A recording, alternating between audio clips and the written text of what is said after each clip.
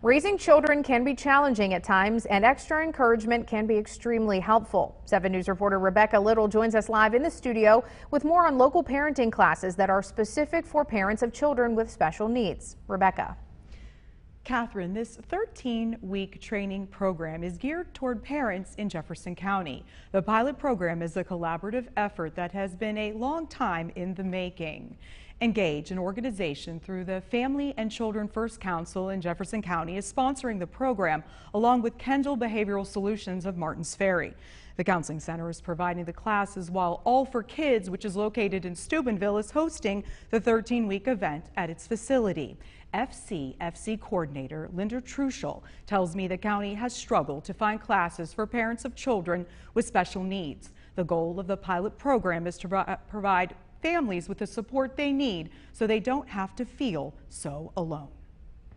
When we come together and we realize there's somebody else that is experiencing the same thing, it really provides support for each other. So we go, I'm not a bad parent. I just need to approach it in a different method. And it really makes us feel calm that we can bring our children here for childcare while I'm sitting in class learning.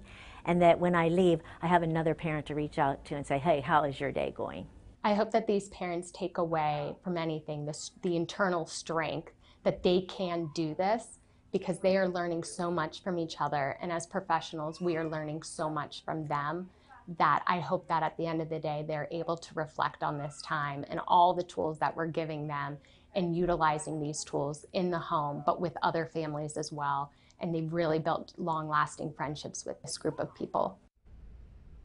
The program is completely state funded, so that means it is free to all families. These classes continue through August the 31st. Now you can call the Jefferson County Educational Service Center at 740-283-4437 for more information.